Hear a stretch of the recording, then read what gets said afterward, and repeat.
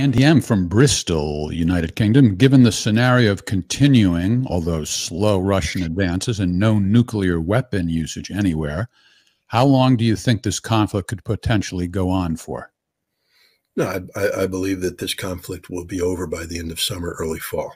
I think Russia is prepared to launch a broad offensive along the entire front, slow. They'll advance in certain areas, and as they advance, Ukraine will divert reserves to that area.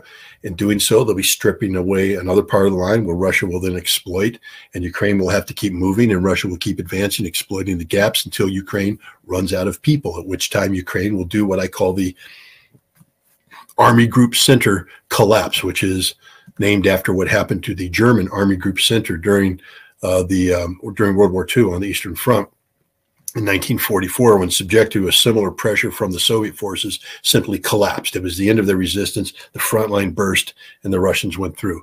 And I think, or the Soviets, and that's what I think is going to happen here. I think Russia is going to hit Ukraine with this broad offensive that's going to be slow, methodical. Russia's perfected this. You know, Russia is going to fight doctrinally.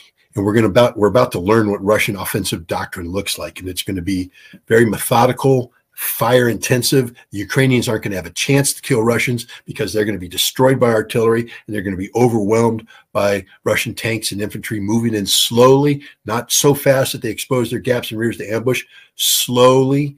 And then as Ukrainians pour troops in to stop them, a gap will appear here. The Russians will exploit that slowly, killing everything in their path. The Ukrainians are coming, and it's just going to be a collapse. And I think militarily, Ukraine will be defeated by the end of summer, early fall of this year.